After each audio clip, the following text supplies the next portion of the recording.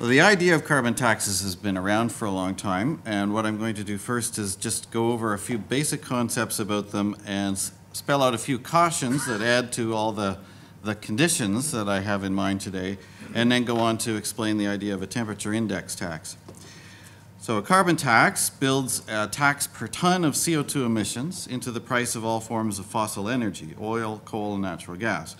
Since fuel buyers want to save money, any emission reduction option that costs less than the tax that would otherwise be paid will be adopted. And the result is that the market will go out and discover all the abatement options that cost less than the tax, and so the abatement that gets done is that which minimizes the cost of reducing emissions. So, as a result, the carbon tax is theoretically the most efficient tool for reducing CO2 emissions, and in an economic analysis of climate policy, economists always think in terms of an emissions tax precisely because it's a simple instrument that minimizes the cost of whatever emission reductions you use or you achieve. But there are three cautions that I would say are always taken for granted by economists but need to be spelled out in actual practice. The first is that carbon taxes are efficient if they're used instead of, not on top of, other regulatory mechanisms. Anyone arguing for a carbon tax without simultaneously arguing for the removal of all the other carbon regulations doesn't really understand the concept. Layering a carbon tax on top of a mishmash of other carbon and green regulation just exacerbates the inefficiency of the existing regulations. It doesn't introduce any new cost savings. Now, the problem is that by now, pretty much every country has introduced some forms of ad hoc CO2 regulations, if not via direct emissions controls, then via indirect measures like energy efficiency standards and renewable energy programs. So no country is actually in a position to benefit from introducing carbon taxes until they first dismantle this previously existing structure of inefficient regulatory policies. And in the absence of some kind of an interest in doing so, carbon taxes would likely do more harm than good, as I say, by exacerbating the inefficiencies of the system that's already in place.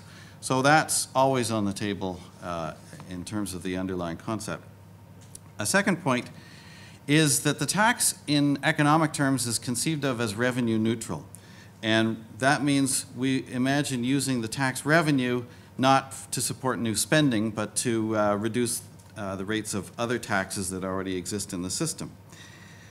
Carbon taxes are revenue instruments for the government and can be analyzed as such. Any new tax diminishes the welfare of consumers and producers, and the reduction in welfare always exceeds the value of the money that the tax raises. And that difference is called the excess burden of the tax. And it arises because of the way people respond to price changes. Now, some taxes have fairly small excess burdens attached to them, and some have very large excess burdens. The ones that have relatively small excess burdens arise in markets that are called inelastic, which means they're not so responsive to price changes. Energy markets tend to be inelastic. So just as a tax measure, a CO2 tax would be relatively less burdensome than some taxes like payroll taxes, where the elasticities are larger. So there have been lots of studies, including ones that I did many years ago for Canada, showing that if you introduce a small carbon tax and use the money to reduce payroll taxes, you would actually come out roughly even or even slightly ahead in terms of the macro economy. However, that only works for low carbon tax rates. The excess burden of any one tax goes up with the square of the tax rate. So eventually a rise in carbon tax would cause deadweight losses larger than the benefits that you get from reducing the other tax rates. And this effect likely kicks in before the tax has gotten high enough to generate much in the way of real emission reductions. So there is no avoiding the fact that emission reductions, even using revenue-neutral carbon taxes, are likely to be costly. Now, some carbon tax proposals have the idea attached to them that you use the revenue to subsidize other emission abatement options. And I want to emphasize that that is the worst possible use of carbon tax revenue. So think about the efficiency gain from carbon taxes. It induces the market to find all the least cost abatement options. The options that the market rejects are the expensive and ineffective ones. If you then use the revenue to subsidize all the strategies that the market didn't adopt, you're using the tax revenue to destroy the efficiency of the tax instrument. So again, it's taken for granted in the economic literature. The carbon tax revenue is used in a revenue-neutral way to reduce other taxes. It's not used to fund new emission reduction options that the market didn't choose to do on its own. The third point with carbon taxes is that price is the target, not quantity. Again, it's kind of obvious to be stated as such, but it's easily lost sight of. So let me explain the point here. You can think of there being a demand curve for emission reductions, or demand curve for CO2 emissions. On the horizontal axis, picture that being a measure of the total emissions, and we'll say 500 megatons, just for example. And then on the vertical axis, the amount of the carbon tax. Now, the tax is 0, so right now emissions are down at the bottom at 500. Somewhere on the vertical axis, there's an idea of what the marginal social cost is associated with those emissions, and so the economic theory would say that that should be roughly where you set your tax rate. So suppose that was 35 pounds per ton. I'm just making up that number. I don't think that's necessarily the right number, but we'll say that was the number we pick. So you put that tax in place. The policy is to make emitters pay the marginal social cost of their emissions. As a result of that, in this case, emissions hardly budge. They only go down by 4%. What people would do in observing that would be, they would look at it and say, well, the policy is a failure because it didn't reduce emissions very much. But that's wrong. The policy is a success. The point of the policy was to make the emitters pay 35 pounds per ton for emissions, and that's what they're doing. The fact that they choose to pay the fee and continue emitting isn't a flaw in the policy. It's just the result of the shape of the demand curve, in this case it being fairly steep. As I mentioned before, it's an inelastic market. So the goal of an emissions tax is to have emitters pay a price. If somebody came along and said, well, we were really intending for emissions to fall down to 250 units, we wanted emissions to drop in half, the problem is that's an infeasible combination. You can't get there at 35 pounds per ton. You'd have to charge much higher than that, but then you're not charging the marginal social damages. So this kind of a policy forces you to pick the price that you think emitters should pay, and then it's up to the market to choose the quantity of emissions. The alternative, as in the case of an emissions trading system, is to pick the quantity, and then the market tells you how much it's going to cost to get there, and then people complain about the price volatility and price swings. But that's, again, not a failure of the policy. That's just the reality of pricing in an inelastic market. So those are the 3 points that I won't revisit them all that much, but they are taken for granted in the economics literature. Namely, carbon tax is a replacement for the existing mix of policies, not something to put on top of them. Revenues should reduce other taxes, not pay for abatement options that the market rejected. And the success of the policy should be based on whether it enacts the price for emissions, not whether it yields some arbitrary change in the quantity. Okay, now we move to the dynamic problem. You have 2 basic questions to answer with a carbon tax. First of all, where do you start it? And secondly, how do you adjust the tax path over time? So I've said that you could start a low carbon tax, recycle the revenue into the tax system, and you wouldn't really cause any macroeconomic problems. So let's suppose that people could agree on that and you have a low tax rate to start with. But then the much bigger question is, should that tax go up quickly over time, or should it stay low? Now in the graph here, the data points up to the vertical line are actual observations of atmospheric temperatures as measured by satellites. And then the lines going ahead of that represent 2 possible paths of the future. The gray dots going forward, path 2, indicates that there's no upward trend. The black dots, path 1, indicates a sharp upward trend. Which one actually is going to be observed would tell you what kind of policy path you need. The problem, of course, is we don't have a time machine, so we can't go to 2040 and collect the data. So this is where we're stuck. Basically, even if people could agree on a starting value for a carbon tax, they can't agree on the adjustment rule. And there have been lots of elaborate means of trying to figure out what those paths are going to look like. So there are integrated assessment models, which are formed by assuming that we know all the parameters of the climate system and the parameters of the economic system and putting them all together in a computer and cranking out a tax path, but then, of course, that's just assuming away all the uncertainties. So it's not really an optimal solution. It's an optimal solution if you believe the model, which people on all sides of the issue always find a reason to dispute the results. Another option is a Bayesian learning by doing. I don't really discuss it. It's been done in the economics literature, but the outcome of that is it's just too slow. We don't ever learn whether we're on the right path in time to make a good decision. What I'm proposing here is something called a state contingent rule.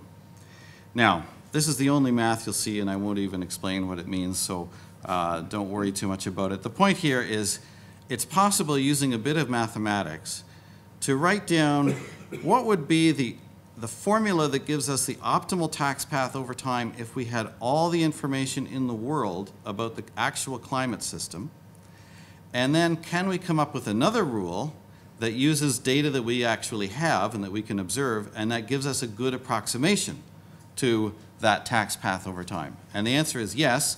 It's a state contingent rule, and it really comes down to that expression there where we make the tax rate a function of some temperature measure that is recording how CO2 affects the climate. So I'll explain in more detail which particular temperature measure I have in mind and why, but let's just imagine that that's now in place. So imagine there is now a tax in place, and you don't know what the rate's going to be next year. You know what it is now, and you know what the rule is that's going to be used to adjust that tax over time, and that rule is going to raise the tax if the temperature is going up. So first of all, if you are in a position, say, of building a pulp and paper mill, and you've got several $1 billion worth of investments at stake, you need to start to form expectations of what that tax is going to do. So you have incentives to get the most accurate possible information about the future path of climate. No one has an incentive in that situation to ignore valid information, and alternatively, people don't have an incentive to promote information that's obviously dubious. Or they can try. It's like trying to sell bad economic forecasts. Eventually, forecasters get weeded out if they're always wrong. Maybe that doesn't happen, so ignore that example. I wish, yes. However, under this system, the bottom line is if the atmosphere warms up, the tax is going to go up, period, and vice versa. If it doesn't warm up, tax is not going to go up, period. So now we have a very different set of incentives confronting the market, namely get the most accurate and objective information that we can and start making plans consistent with objective expectations about the climate. So, which particular thermometer? In the paper, I propose a particular region of the atmosphere called the tropical troposphere. Now this very attractive bit of colored wallpaper is from the IPCC report, the fourth assessment report. There are 6 panels. Look at the top left panel, the one labeled sun. On the horizontal axis is latitude, and on the vertical axis is altitude. And the color represents the amount of temperature change. And what this is doing is it's simulating the 20th century atmosphere if the only thing that changed over the 20th century was the observed brightening of the sun. So you can see the yellow represents a bit of warming, the blue represents a bit of cooling. Mainly what you get as a result of the solar change is just a kind of a general diffuse warming through the layers of the atmosphere from the surface right up to the top of the stratosphere, which is at the top of the diagram. If you go to the next panel to the right, the volcanoes panel, you have cooling down below, warming up above, but not very intense either way. And that's if the only thing that happened over the 20th century was the volcanic activity that was observed. Now if you look at the middle panel in the first column, that's the greenhouse gases panel. So that's the model run where the only thing that changes is the observed increase in greenhouse gases in the atmosphere. So notice, first of all, that it's not even warming all throughout the atmosphere. It's not even at the surface.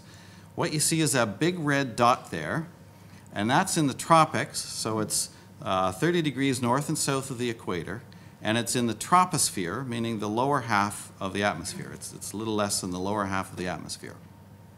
And the models all say, as a result of the extra CO2 that goes into the atmosphere, there should be a very rapid warming trend in the tropical troposphere.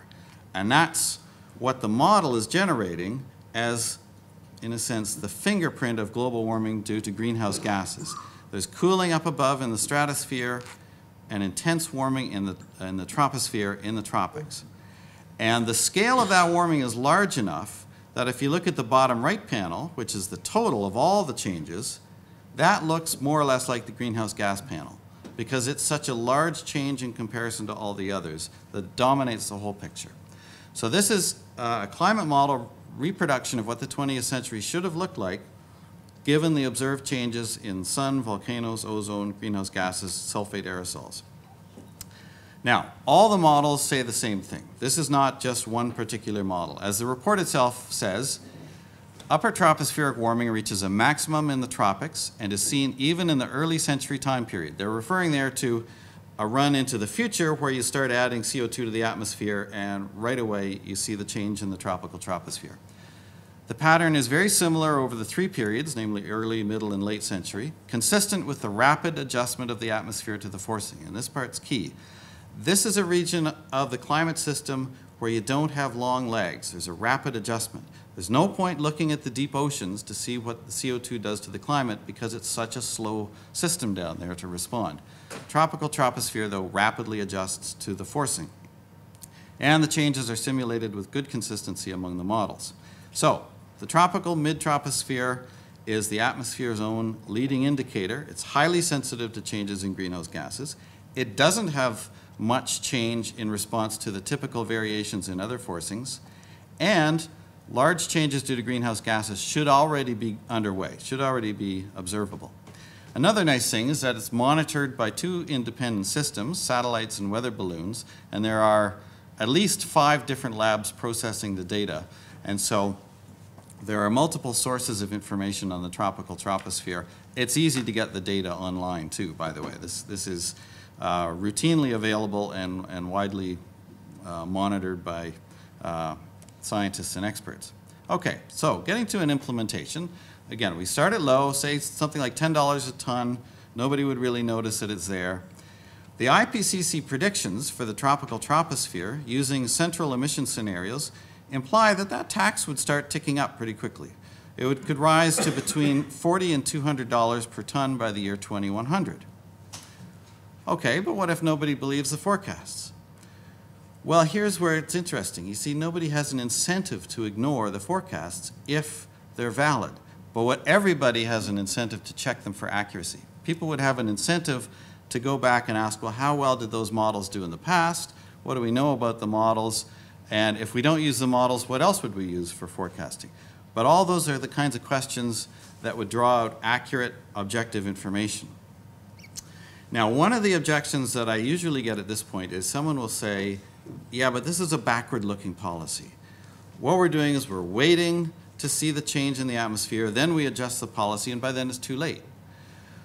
But that ignores the fact that, first of all, the tropical troposphere responds rapidly to changing CO2 levels, but more importantly, it's not that the atmosphere is forward-looking, it's investors are forward-looking. So investors don't care what yesterday's tax rate was. They're making plans based on the expected future tax rates, and that's where the forward-looking behavior comes in. So it's a forward-looking policy that marshals all the available information to affect today's decision-making with the best information we can get about what the future climate's going to look like in response to the emissions that have taken place already and are likely going to take place. Now, we can add to this another concept, which is a futures market. And I'll explain the futures market, but what this is going to do is if there were lags in the effect of the emissions on the climate, all that would do is create an arbitrage opportunity for traders. So the futures market will also eliminate any of this backward-looking aspect to the policy. Now, the futures market was not my idea. It was proposed by a law professor at UBC, he's now at Florida State, Xiling Su, who had looked at this, liked the idea, thought this is really neat, we could generate a prediction market if you create, or if the government creates, a set of tradable emission exemption certificates. So each certificate, they're dated up to 30 years in advance, each one exempts you from paying the tax on 1 ton of emissions for that year. And now there's a market for these exemption certificates running out 30 years in advance. As a result of the trading that would take place and the amount of money that's at stake as a result of a tax system like this, a huge amount of effort would be put into price discovery for these tradable emission certificates. That would create the world's best climate model. So if you think about what that path would look like, there's a path of futures prices now for these exemption certificates. That reveals the market's expectation of how much warming there's going to be. Now, suppose you're a scientist, you're doing some work on climate, you're very worried about this, you think there's going to be a rapid warming take place, and you're frustrated because policymakers don't listen to you and you don't think there's enough of a response. In this case, the market's not going to ignore that kind of person. They will take that person seriously, they'll take their science seriously, they'll look at it, but they will judge the credibility of it. If it's credible science, that's a buying opportunity for people. They're going to start buying up the cheap permits in the expectation that actually there's going to be a lot more warming, the tax rate's going to be much higher, these exemption certificates are going to be worth much more than we paid for them. So all you have to do, if you're a scientist in that situation, you're thinking there's going to be a big tipping point, say 5 years from now, and the price of these permits is about to spike. Well, first of all you have to do is convince some investors of your findings in order to start inducing changes in the market price. And the investors have every incentive to listen to you. But added to that, if you really do have valid information, you can invest your pension in these futures certificates. And you could potentially do very well. Instead of complaining about the fact that nobody's listening to you, you can start to think, I have an advantage here. I have some private information about what these prices are going to do a couple of years from now. And on the other hand, if such a scientist is not willing to risk his own pension on his science, then maybe he shouldn't expect everybody else to risk theirs as well. So, in practice, would such a tax go up? Well, I don't know. I do not know the answer. My opinion on this is completely worthless. I'll just show you the sort of puzzle that would confront investors. This is a graph showing the climate model outputs for the tropical mid-troposphere from all the models that are being used for the current draft of the IPCC report. The data starts in the late 1970s and runs to, in the case of models, out to 2030, and in the case of the balloon and satellite observations, out to 2012. The black line, the heavy black line, is the average of all the model runs for the observed increase in greenhouse gases up to 2007, I believe, and then the central emission scenario after that out to 2030. And you can see there's a spread of individual model runs there.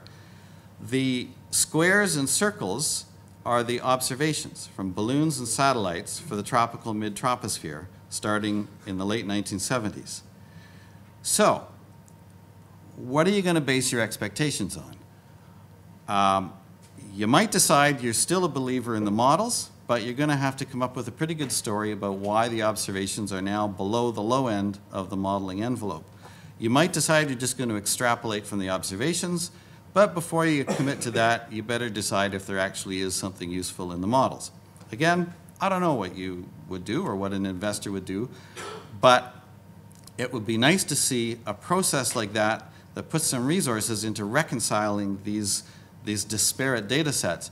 Right now, there actually isn't much of an incentive in the scientific community. It might surprise you to learn that although the IPCC has this information in there, they're surprisingly unconcerned about it. There's very little discussion in the draft IPCC report about this issue. And what discussion is there is fairly dismissive. It's along the lines of the observations are still roughly consistent with the models.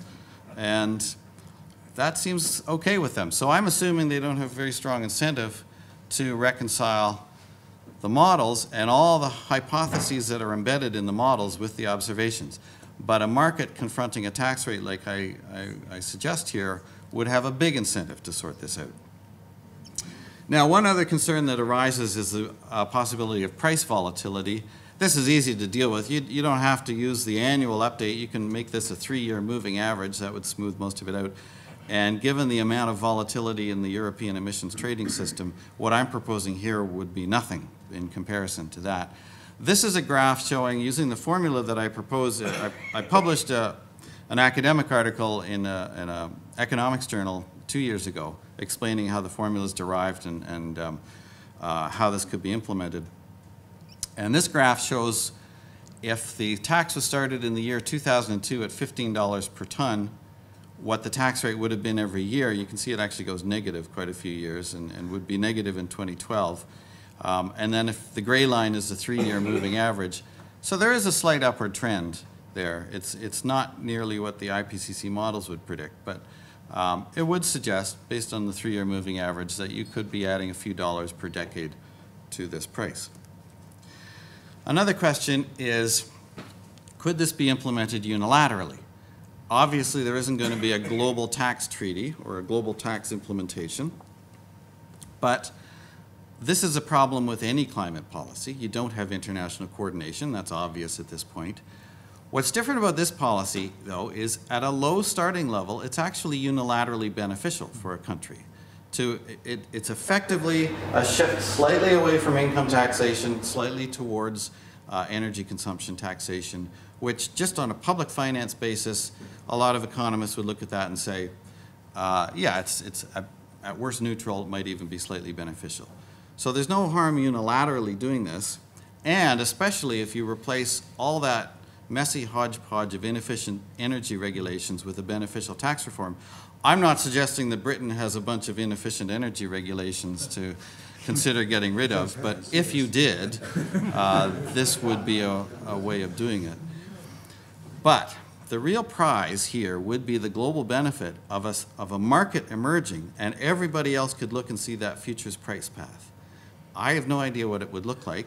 I'd be dead curious to know what that price path would look like and how people would respond to it. Again, if some scientist looked at that and thought, oh, that's way too low, I mean, the price is going to be way higher than that, then don't get upset. Just get out your checkbook and start buying up tax futures. And if, on the skeptic side, if they think, hi, you guys are wasting your money, you could go short the futures if you wanted to get into some serious trading. Otherwise, all we have to do, if you see the price path, you think it's too high, then you would just say, don't buy the futures, just wait and pay the tax when the day comes.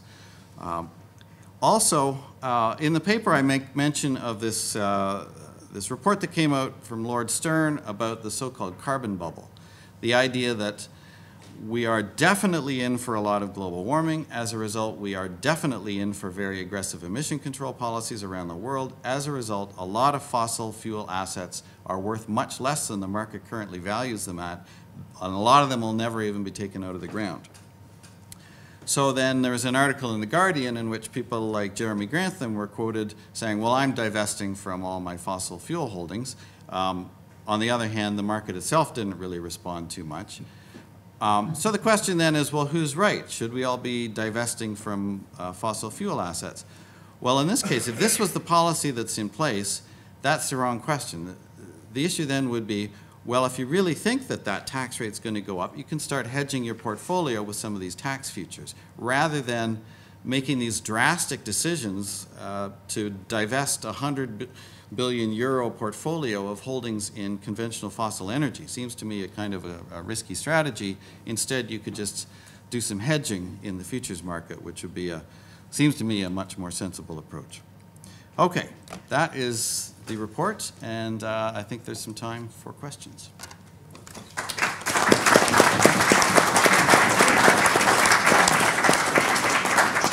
I think we would all like to thank Professor McKitrick. Ross, you have presented an extremely neat proposal which has given rise to a great deal of interest, and it also has the great virtue of clarifying a lot of the analytic issues that need to be discussed in this area. That even if nothing is done, nothing is implemented, the sort of laser-like, searchlight beam you put on the issues as a result of this proposal is extremely worthwhile.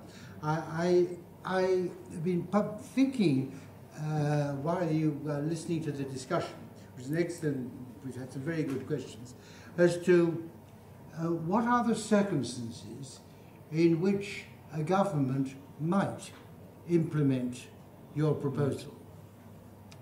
And it seems to me that there is one set of circumstances. We haven't quite got it at the moment, but it could happen in one significant country at some time, maybe even in this country. If a government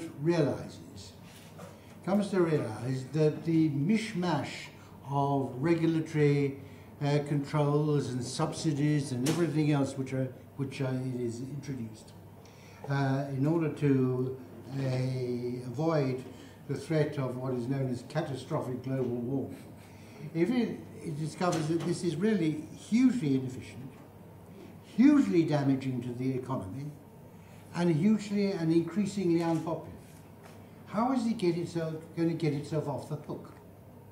It's not going to be, governments are going to find it very difficult to say, oh, well, we got everything wrong, let's abandon everything. But they might say, we've got a new and better approach. We've got the McKitrick tax, and that's what we're going to move to. And not only is it a way of easing governments off the hook, which one day I think they'll be very grateful for, but also it means that they will be raising taxation, and as you say, it will be tax revenue neutral, but they'll be raising taxation in a way that will be less unpopular with the public. When I was Chancellor, we always used to put up cigarette tax, because it was the one tax, you said you've got to raise taxation, it was the one tax that when you raised it, you had a whole lot of people saying, what a good idea. Every other tax, when you increased it, people were unhappy. So here is a tax, you would be able to get more revenue to finance your public expenditure, and you reduce other taxes, and people would think, this is great, we're paying a tax which we should be paying. And the government gets revenue, the people will be happy, and it gets off the hook.